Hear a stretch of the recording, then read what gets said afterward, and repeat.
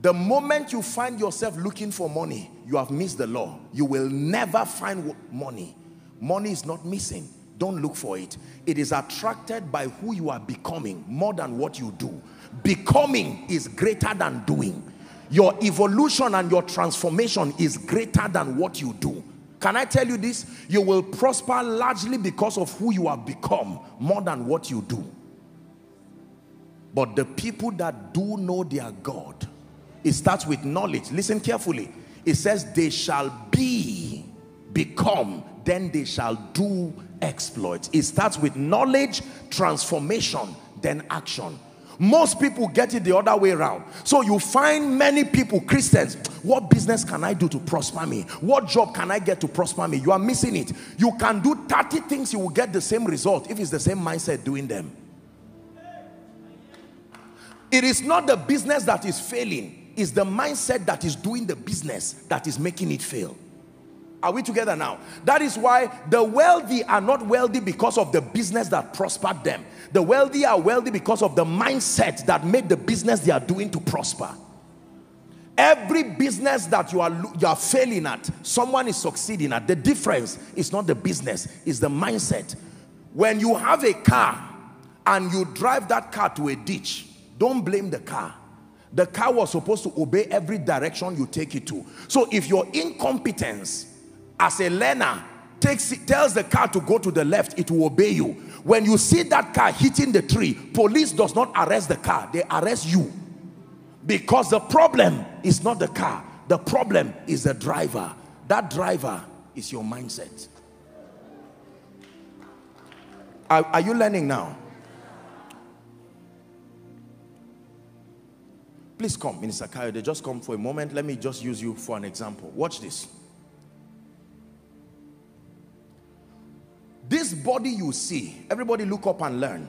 This body you see is only an instrument of execution.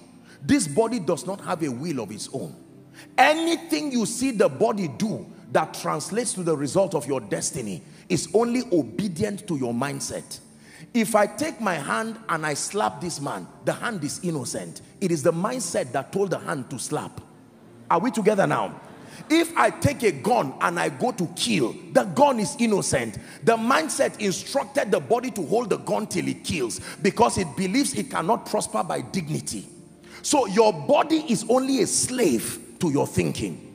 When a man slaps his wife and beats the wife, there is a mindset that teaches you that if you beat the living daylight out of your wife, she will respect you. Maybe it came from culture. So your body becomes a slave to that thinking.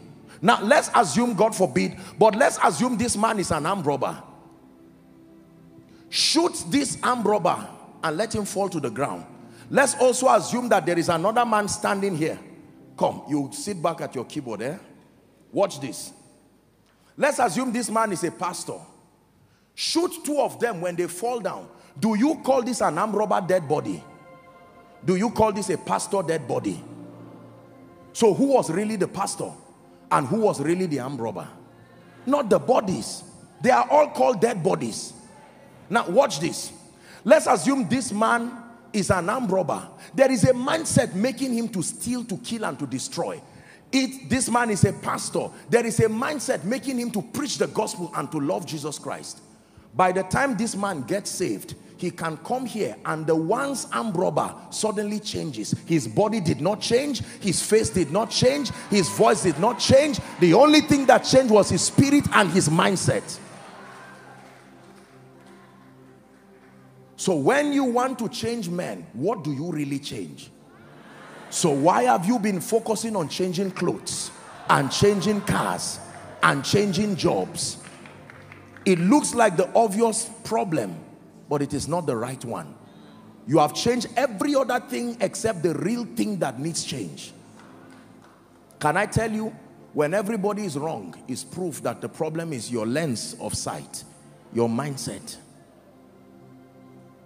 Is someone learning?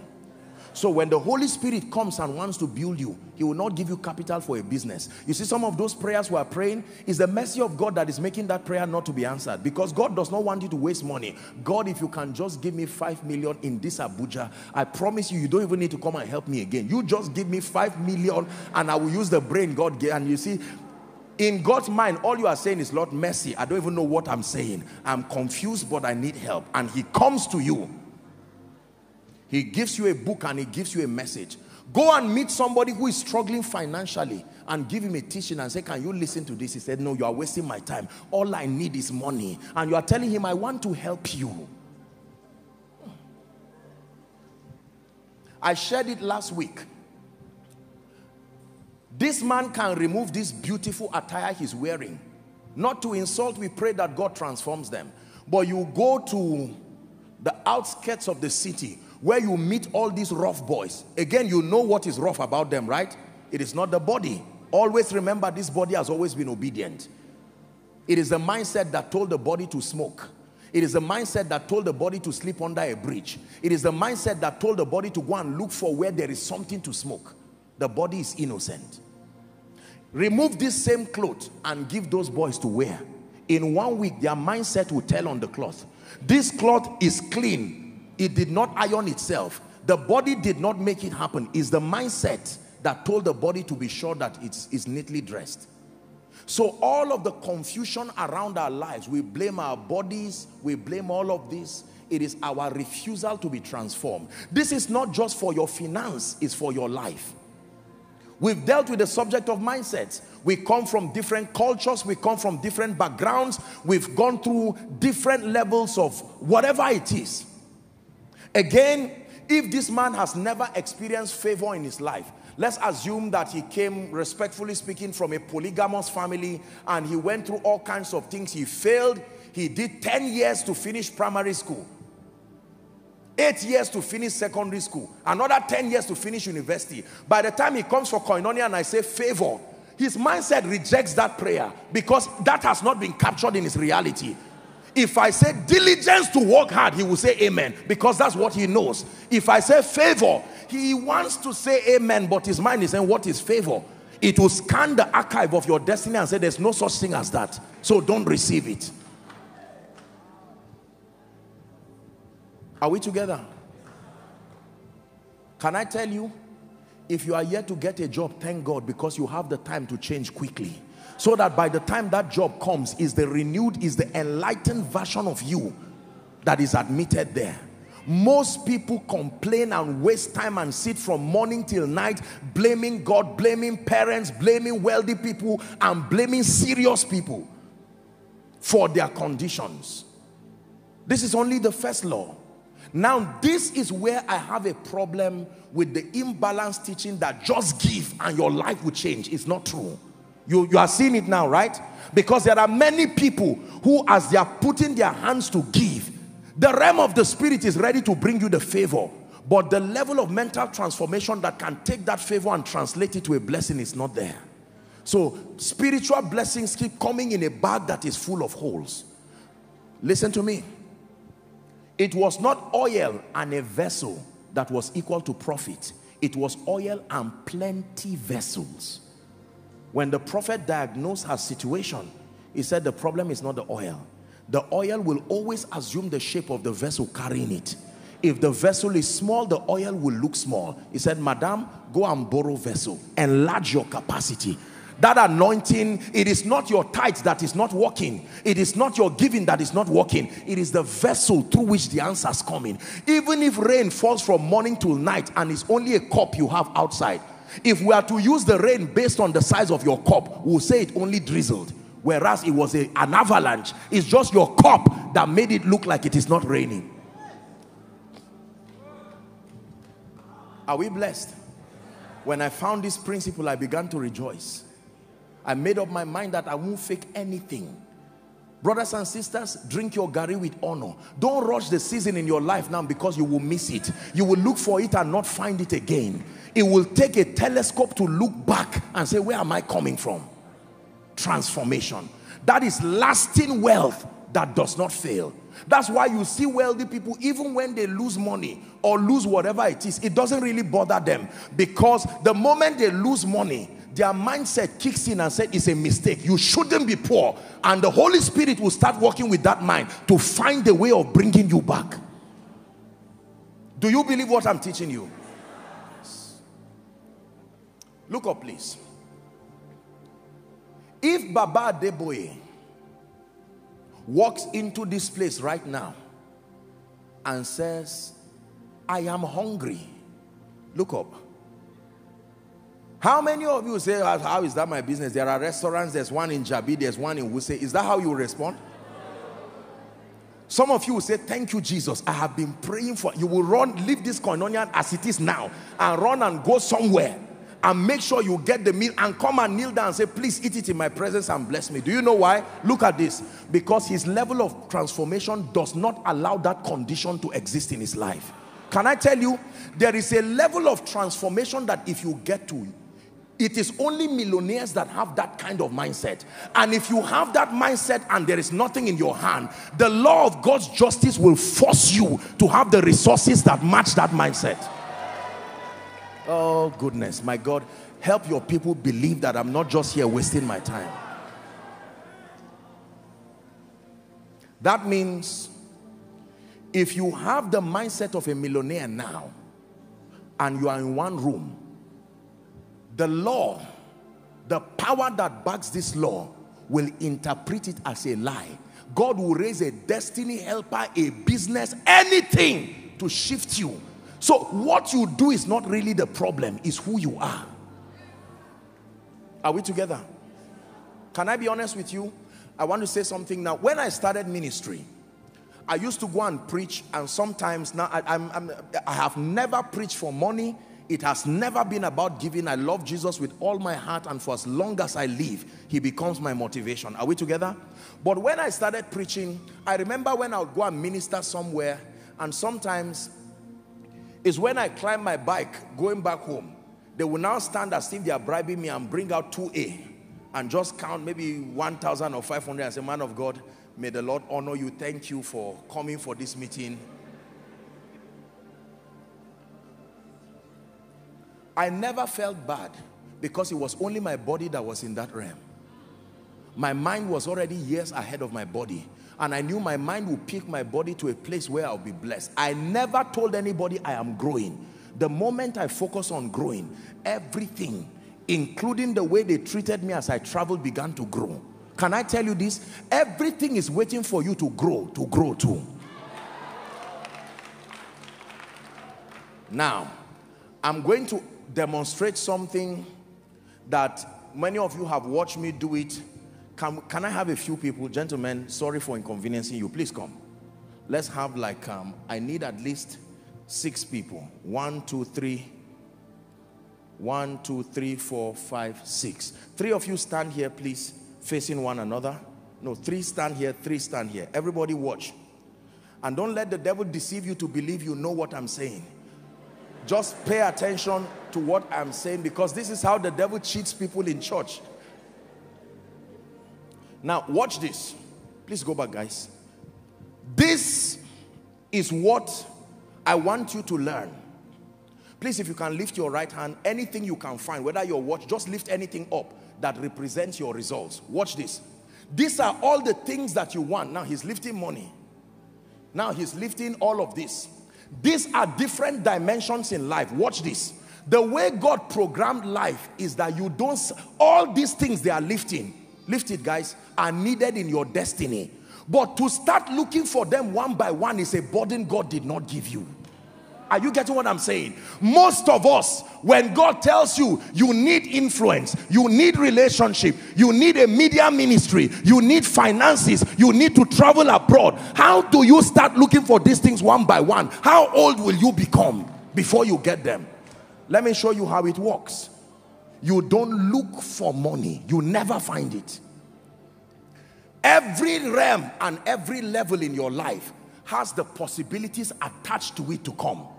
If this is level 1, there is something that should come to level 1. If this is level 2, there is something that should come to level 2. You don't bring them by getting them. You bring them by growing. Let me show you how the law works. For every step I take, come close to. Watch this. I'm in one room, poor and broke, from a family where nobody has risen. But I'm listening to Joshua Selman's message. And he's preaching. And I'm listening to it. Lord, I know that you are changing me. Watch this.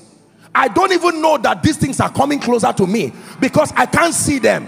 I'm still in the one room. Let me show you how the law works. God has called you to be an entrepreneur. He has called you to be a man of God. Now I'm listening to Miles Monroe's materials. I'm listening to all of these things. Oh, there is something called the law of honor. That honor is the key to access. I've grown. Watch this. Are you seeing that now? Everything you are looking for is also looking for you. But it is not looking for this version of you. Please go back, guys. Is someone learning now? There is a version of you that wants to get this. A version of you that wants to sit in business class. You sit with business class with only 100 naira in your pocket. You are not yet there. So you go back. You know you have entered a realm because everything around you grows to support that realm. You cannot buy a Jeep and be looking for 1 gallon of fuel to fuel it. You are not there. Are you seeing now? If it is by growth you get to a point where you can buy a Jeep, then other supporting areas would have grown to make fueling a car not an issue. This is the mistake and the fallacy of a fake life. You came to church, sit down and learn. Watch this now. Because for some of you, I'm showing you a graphic picture of what God is doing with you now. You are seated in that house and you are saying, Lord, will you ever lift me? And then you keep learning. And then you keep learning. And then you keep learning. One day somebody just calls you and says, where are you? It's the law of time and chance happening. Remember, the power of God is supervising that law. You are a businessman. Someone now says, can you help me sell one land? And you sell it and make 300,000. It is small compared to the kingdom financier billionaire you are to be, but it is a test. It is only God showing you that this thing is working. Now you keep engaging these laws. A time will come where even you cannot push them away. The moment you are growing, even if you try to push them, they won't go. You push money away, it will not go because your growth has brought it to your life. Are you getting what I'm saying now? Now watch this. By the time you stand this way, everything has surrounded you. The media interview you have always looked for, you forgot about it and focused on growth. The Jeep that will not make people sleep. Now you have cars you don't even know what to do with it because they were designed to follow growth, not just desire. Believers, if you pay attention to what I'm saying, you will look for me one day and say, Apostle, thank you. Let's go back.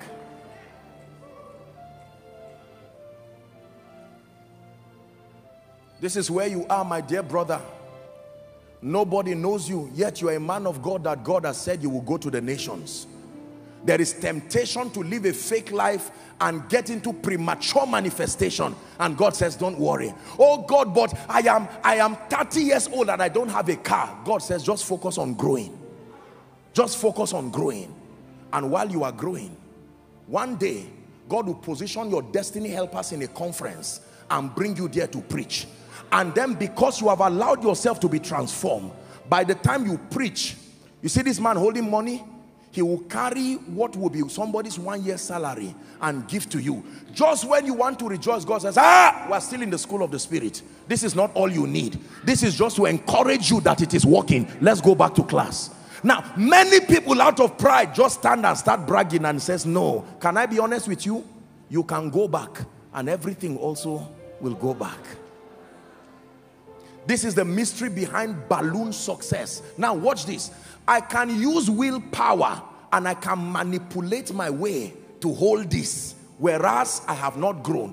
The laws of God's justice system will interpret this as a lie I will lose this thing no matter how careful I am. Life must take me back to the real place that befits my mindset. Can I be honest with you? My dear people, hear me. This is where living a fake life, if you eat tomorrow's bread today, you will be hungry tomorrow.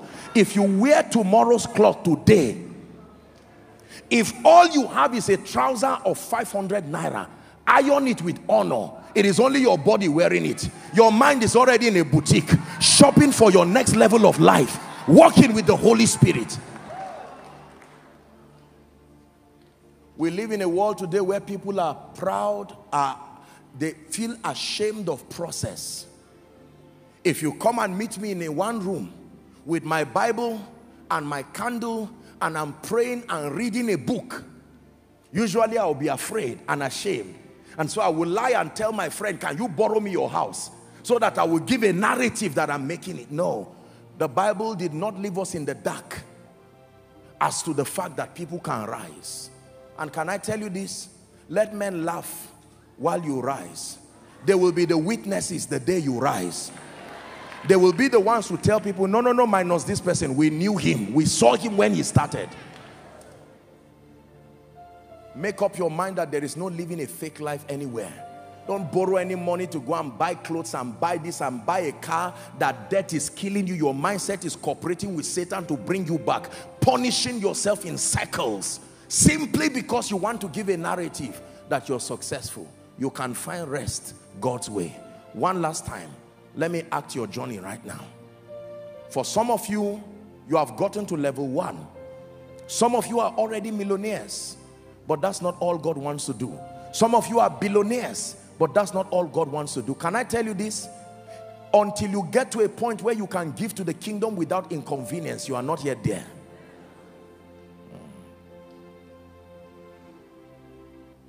So as I kneel to pray, as I come for Koinonia every week, let me tell you what is happening to you. Week 1, week 2, you don't look like it.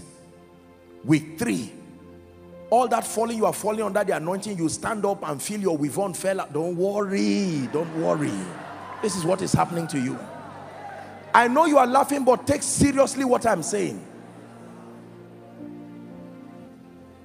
You are listening to the word of God. Others are sleeping, you are awake praying. You are studying materials. All because you want to build your mind. A day will come, you will see people's prayer requests coming to you. You didn't remember praying for them, but you fulfilled the law that brought them. They will come so close to you, you will drive them and they will not go away. A day will come, you say, God, these cars are enough. Just when you are saying it, a call will come and somebody will say, God told me. And God says, I can't stop. You are obeying the law. I must back it. Please do not think what you are hearing is some entertainment from a preacher. No. I fear God too much to come and waste your precious time here. Alagbara. You are the mighty God. Hey, Latobiju. You are the glorious God. Alagbara. You are the mighty God.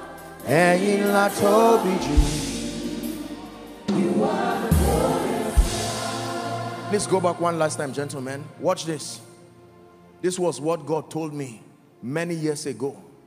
Son, do not worry about these things. Focus on my principles. That what you could not eat then, you will eat it tomorrow. The first crusade that we went to, they were less than, maybe about the size of our worship team here.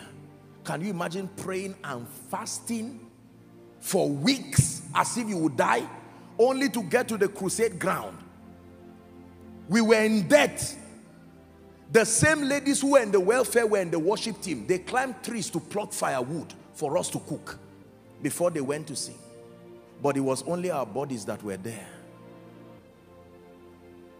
Powerful crusade. And I said, Lord, someday nations and kings will come. Transformation in partnership with the word of God will take us there. And today, To him be the glory. And this is only one step out of the cave.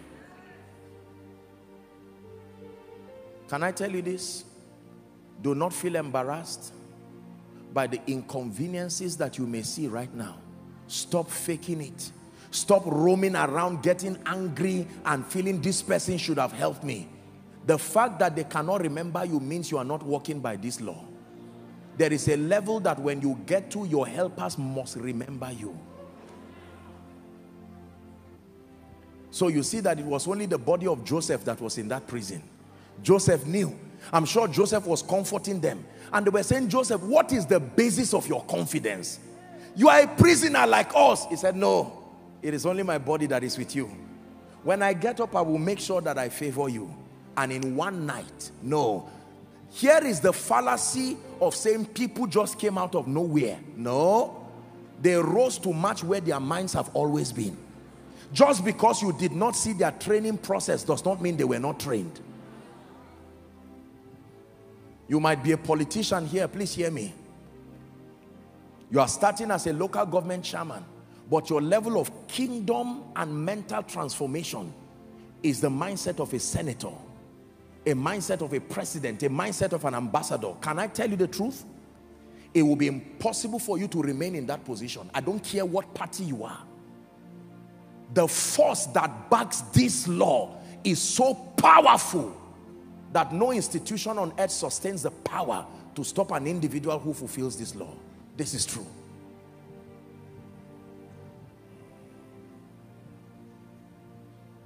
So the Lord is telling you right now, why is it that in spite of the fact that I'm getting money, I'm not doing anything?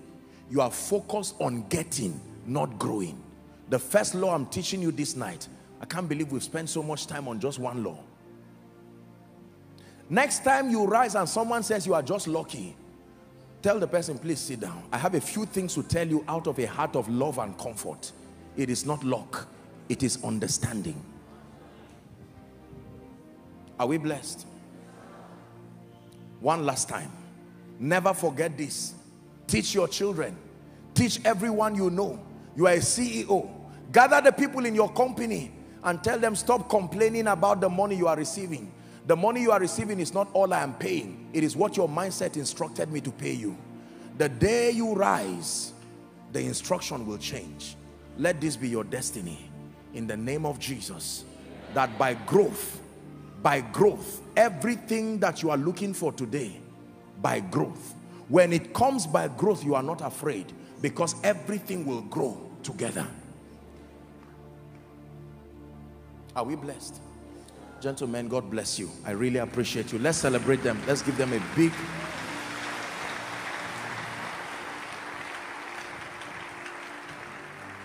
Has someone learned something today?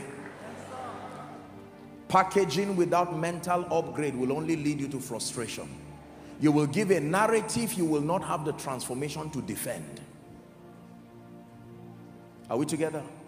Yes. You cannot claim you're a millionaire and then mama will ask you for 10,000 and you are talking stories. You are not there. Simple. By faith you are there. In the spirit you are there. But physically, if you are not there, be patient and walk with the dignity of kingdom integrity. Focus more on becoming than doing. You will do, but let it come after you have become.